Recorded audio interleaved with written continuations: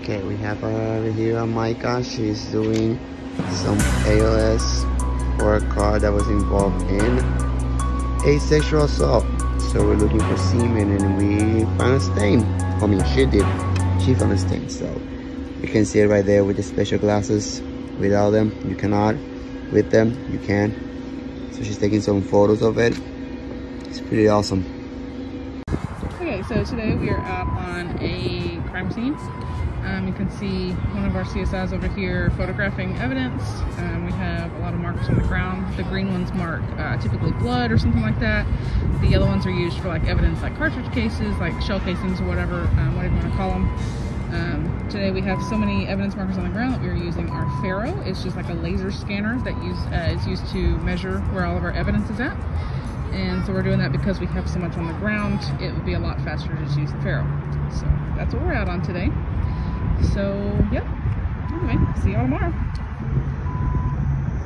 Alright, today we have a shoe print on a table. So we are going to try to lift it with our EDPL. It's also known as the electrostatic dust print lifter. So it just uses static to lift said print. So as you can see, it kind of sucked it down there. Here we go. Beautiful. We're just going to use a roller to get all the air bubbles out as best as possible. Alright, we're going to turn this off.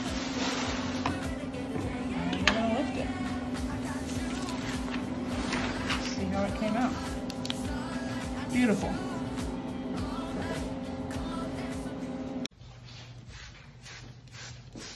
Today we are again training, and we are using Blue Star, which is a blood reactive, so it reacts with blood.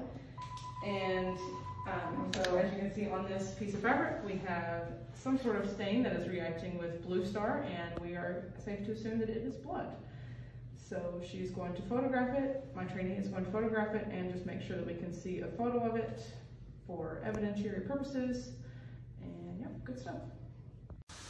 Okay, so today we are going to show you how to do magnetic powder. So magnetic powder is just like latent print powder, just like that black powder we showed you in one of our earlier videos. But this time it's magnetic. So it's got like the little magnetic shards. We use a magnetic wand that it attaches to. And then to clean up, it's super easy. You just use your magnetic wand and you pick it all up and let it go. And easy peasy. There's our print. And so just like in the first one of our earlier videos, he would just use latent print tape and lift it just like normal.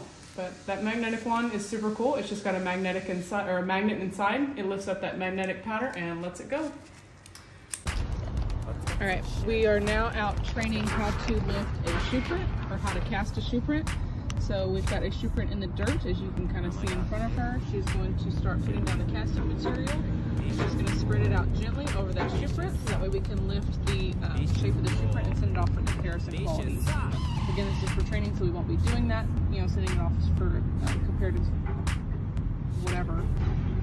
But you know, at least you can see the cool process of how it's done. So she's just going to pour a whole bunch in front of it, and then she's going to spread it gently over that print. Shut up! Shut up! Shut up! Shut up! Stupid boy. Stupid boy. Let's get some shit. And that's how it's done. So it's pretty cool.